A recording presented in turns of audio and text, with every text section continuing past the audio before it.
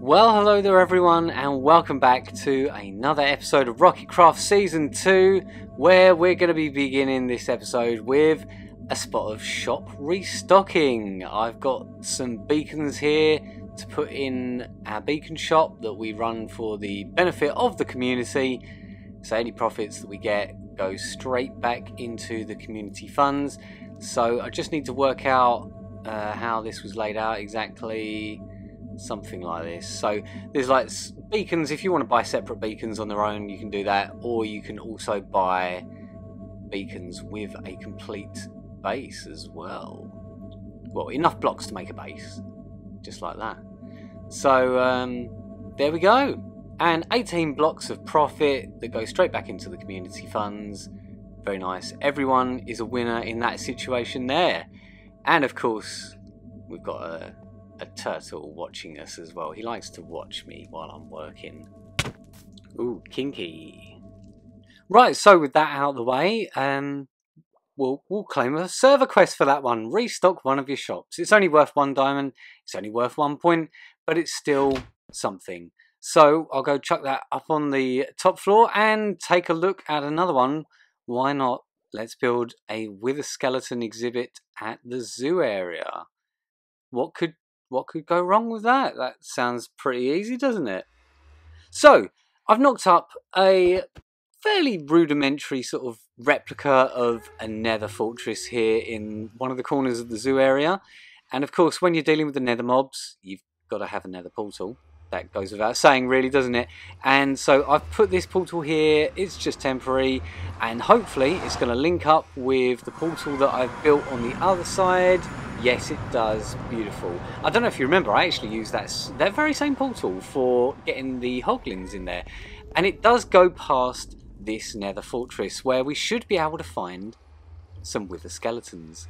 And, well, Turtle's come over to watch me again. He likes watching me, he does. And Wondernut was in the area as well. So she thought she'd pop by and see how things are progressing with this exhibit. And, yeah, well, we're about to try and wrangle us some withers and get them in here. So, back in the nether, we've got a couple of withers' attention from the fortress there. And there we go. One is in the minecart ready to go. And there's another one lurking somewhere around here. But we'll just quickly name tag him Withers. And where's the other one gone? Oh, there it is. Can I interest you in a minecart, sir? Ah! No! Well, I mean, yes, I wanted that one to go that way anyway. But I also didn't want you to start hitting me, because that really hurts. Wither skeletons are kind of dangerous. I know they're only armed with a stone sword, but they know how to use it. So there we go. That's number 2, name tagged. And of course, let's just pop this minecart so that he will end up in the overworld. Of course, with the skeletons, they won't burn in the overworld. They've got nothing to worry about. It's weird. They're one of the only undead mobs that I can think of that won't burn.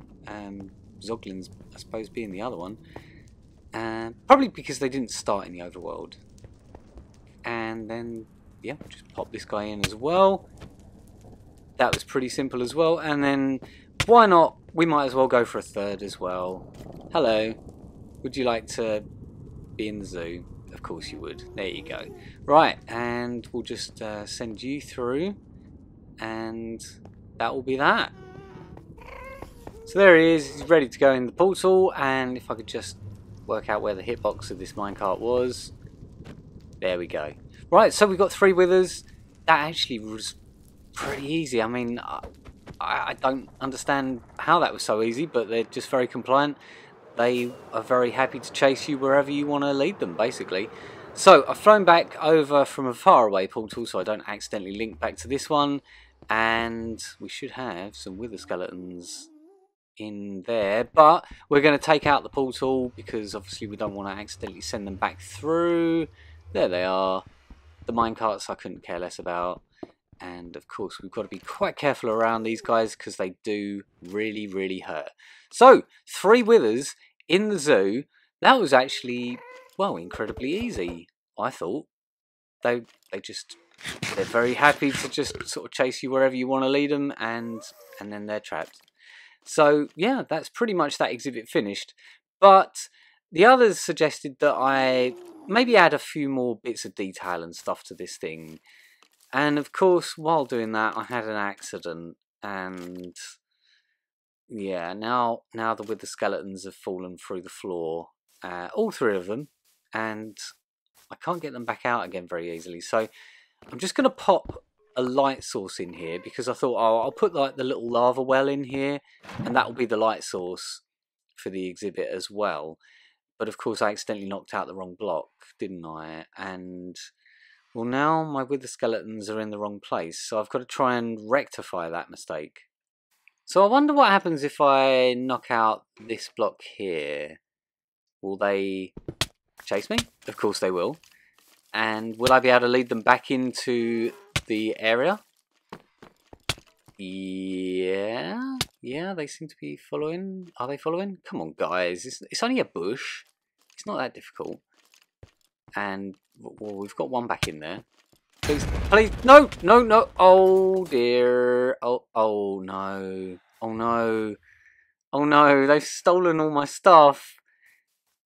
Sarah's come over to try and help, like, lead them back in, but they really hurt when you're naked. And oh dear, Sarah's down as well. Sarah is down, and so am I. This could be an interesting death loop now. Oh, come on. Give me a break, guys. I just need my elytra, and oh my god, literally one hit. My sword, one hit. And Sarah's led them away. They're not right here right now. They're sort of lingering around by that tree there. I don't know if the totem will actually do me much good here, because that sword really wrecks face. Can I get you back in here, sir? You've got most of my armour on. Would you like to come back in? At least I've got my chest plate. There's that at least. He didn't steal that. Yeah, it's a bit of a conundrum, isn't it? How do we lead these guys back in here and then not die? Oh, I suppose I better pick up Sarah's shulker box. She's always got shulker boxes full of random things on her. I mean, they seem quite happy there, just sort of chilling around the tree. They're not in any hurry whatsoever to get back in that enclosure, are they? I'm just wondering, should I kill them? Should I just cut my losses and just kill them and then start again? Because it really wasn't that difficult to get them in there. Uh-oh. Let's get a few more totems out. Come on then, Wither. We've already lost one of them. Oh my god. That thing hits like a train. Oh, ow. Come on, give me a break. Give me a break. No. No. Oh, the wither effect as well. It's not so bad. Like, well, I mean, the sword is just bad on its own, but the wither effect as well. Right, you're in. Can I manage to trick you into staying in there? Yes, apparently I could. Well, that solves that problem. We've got one back in there. But what do I do with this guy? I mean, he's got all the rest of my armour now. He even stole my chest plate. He looks really good.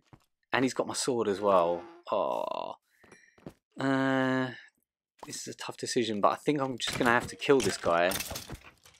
And cut my losses and try and get another two back in there. But I'm thinking I'm going to keep this guy. I know he's got all my armour. But I mean, he might as well have everything. You might as well just take the boots as well. Yeah, there you go. Well, what to do? What to do? I think I'm going to have to build the portal again and try not to get killed by that guy. And is he going to attack? Does he attack? Oh, yeah, he attacks. Man, one hit kill when you're naked. That's just insane. Like, wither skeletons are kind of like Minecraft's Terminator. They are literally... Turtle, what are you doing? Okay. maybe I deserve that, I don't know. But yeah, as I was saying, wither skeletons are kind of like the ultimate killing machine in Minecraft. They're fast, they hit really hard, they can equip armor and weapons. I mean, other mobs are out there that are pretty nasty as well, like Vindicators, and they can be equipped with armor, but it just doesn't render on them. You can't see the armor, so it's not as good, I don't think. Ow! Stupid magma cube. Whereas with the skeletons, you can see all the armor, and it does look pretty good on them, which is why I'm like thinking I might leave that guy as like the sort of the king of the wither skeletons in that display there. But the only one weakness that the wither skeletons have is the fact that they're they're 2.5 blocks tall, so they can't fit under a 2-block gap, whereas a Vindicator could. A Vindicator could follow you literally anywhere that you can go. So, I mean, for that reason, I would decide that wither skeletons are Minecraft's ultimate killing machine. And, well, now we've got 3 of them trapped in this enclosure again.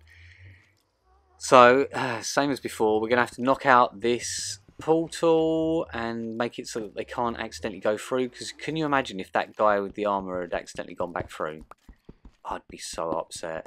Turtle's still watching. Probably laughing. Could you just get down there? Ow!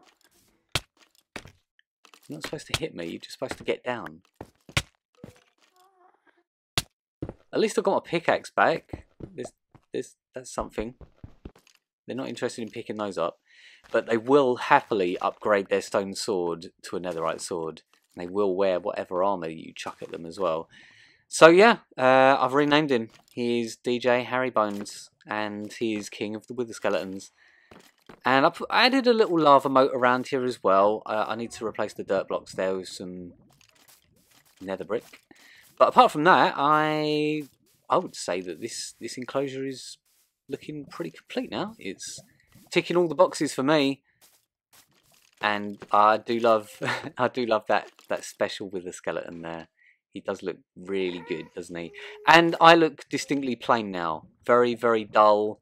I need to sort out my armour. But first things first, we're going to claim that server quest there.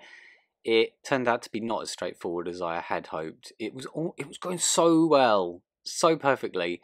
And as you can see, Jay has been very busy as well. He's built a new shop. And yeah, so, you know, the competition is well and truly on there with the server quests. Now, back at my base, I'm going to have to use a bunch of netherite ingots and smithing upgrade templates and recreate my armour that was stolen from me by that wither skeleton. And I think I have accurately recreated all of these, or did I get one of them wrong? Yeah, I think the boots were actually that one, were they? Yeah. Well, anyway, I've recreated it as close as I can, and now I look how I looked before, basically. So yeah, that was a minor inconvenience, to be honest, but it wasn't that big of a deal, really. Right, it's time to restock one of my other shops, the DJ Dip. So I've been hard at work getting together all of these shulkers here. There's so many, and I won't be able to claim a server quest for this one because, well, I've already done that server quest, so you can't do the same server quest twice. So we've got some totems and the experience bottles there, 3 blocks of diamonds, a beacon, an entire box of netherrack, a box of cherry logs and some other pink bits, a box of pufferfish, I know someone that would like that, a box of frog lights, all different types, an entire box of cooked beef, that will keep someone going a long time, a god pick that has fortune 3, an entire box of leather, not so useful, a god shovel that has fortune 3, so not good on gravel, a silk touch shovel though, a god hoe with silk touch, very nice, a god sword with sharpness 5 and all of the trimmings, an entire box of rotten flesh, a netherite upgrade template, a few more different smithing templates there that you can't get anywhere else on the server. You can't buy these unless you find them, and so they're desirable. A sniffer egg. I'm not fussed about sniffers in the slightest. 64 anvils, kind of useful, and a bunch of azaleas, a shulker of name tags, 2 enchanted apples, and a bunch of normal gold apples, a conduit kit, complete with all the bits to make the actual conduit, a god bow, complete with a bunch of arrows, even though you only need one because it's got infinity, a swift sneak 3, and a bunch of gold and some netherite scraps, more gold netherite scraps, and this time it's got golden carrots, a load more rockets and totems and experience, an enchanted elytra, complete with all of the rockets. And here we go, we've got a bunch of different shards that I bought from Turtle's shop. Me and Chef bought him out the other day, and I kind of regret that, so I'm trying to get rid of them. DJ's unwashed bed, and a shulker of stone. So yeah, all in all, some really nice things in there, and a couple of duds, which is usually the way that it goes in the DJ dip. You'll get one bad one for every sort of 4 or 5 good ones, so it's pretty good odds. So I've taken them over to the DJ dip, and I've restocked it, and it's time to pull out the profits. And we've got 24 diamond blocks here. We've sold 24 boxes in the last week, and some nice people have left behind their empty boxes that they don't need, so I can reuse those, because we're all about recycling and saving the planet on Rocketcraft. So all in all, that was pretty good. I've got 12 diamond blocks, and so has Miss Sonic. And now it's time for the weekly Rocketcraft lottery draw. And we've got a couple of newer players over here, D and Mess. And Turtle's joined us as well, and he's just putting his heads everywhere. And then he decided to just flex on everyone by just burning diamonds, because he's filthy rich now, because we bought all those shards from his shop. We bought him out, and he doesn't really want to have to go through the pain of restocking the shop, but he's filthy rich, so it doesn't matter. So we're going to invite D to press the button for this draw here, and we're going to get some numbers, and then we're going to have a look to see if anyone has won. So there's the first number. Right, so after all 3 numbers were drawn, we have discovered that Turtle has matched 2 numbers. And Turtle is the only person this week that has matched 2 numbers. So he has won 20% of the jackpot all to himself. So he can afford to burn even more diamonds. The irony, the person that really didn't need the diamonds at all has just won a load more. So we're going to make it rain on Turtle here. And yeah, he can just enjoy this diamond shower. All the diamonds. So many diamonds. That was like 67 diamonds there that he's won. What is he doing? Oh, he's doing that weird sniffer thing that he does. Just pick up your diamonds, Turtle, and get out of here. But congratulations, Turtle. That was the first time that he's won the lottery. He has played it a few times, but he's not been lucky up until now. And it's time now to build a statue. It's something that I haven't done for a very long time. Work has been just incredibly hectic, and I just haven't had the time to be able to build and record a time lapse like this. But we are coming towards the end of the season, so I do need to pull my finger out and start building these statues, because, well, I mean, I did kind of promise everyone that I would build them when they won things, and so I've kind of got this obligation to get them all finished now. And so yeah, I'm going to just try and smash out this one as quickly as possible, and then we've got a few more to do.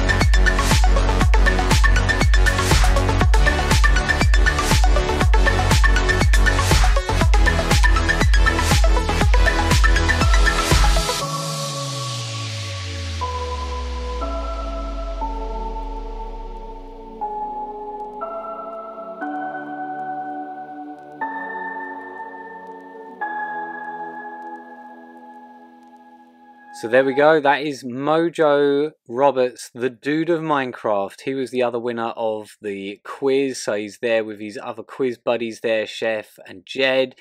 And yeah, I mean, I was really struggling with Mojo's statue because he's got like this weird tan colour that doesn't really match much in the game.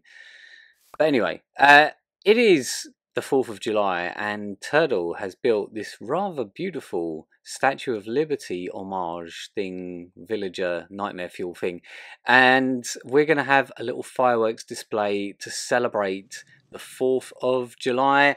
And Chef, please don't sleep again, because we were about to do it the previous night and Chef slept, didn't he?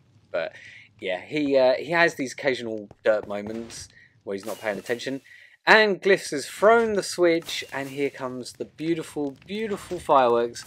Now, fireworks are one of those things in Minecraft that take a lot of resources to make in survival, but they do look so worth it. Like all the different colours and patterns and effects that you can do. Absolutely chef's kiss. So, like I say, we are coming to the end of the season very soon. It's just around the corner, so we're just going to be finishing bits and pieces off around the world, getting it ready for the world download, and well, I mean, you can download it and enjoy it yourself when I do make the link available, if you are able to download worlds, that is. I mean, I know not everyone is able to, the poor console players crying in the corner there, but for everyone else that is available, like, or able to download the world download, you are more than welcome to enjoy this amazing world, because it is incredible. The amount of stuff that people have done around here just looks insane. Couldn't be more proud of our community and all that we've achieved over the last year and a half. So yeah, we're going to end this episode there. I hope you have enjoyed it. It's been a lot of fun as always, and if you did enjoy it, you know, hit the like and the share and subscribe and all that good stuff. And otherwise, I will see you for maybe one more episode of Rocketcraft Season 2 very soon. And otherwise, you guys take care, and I'll see you soon. Bye for now.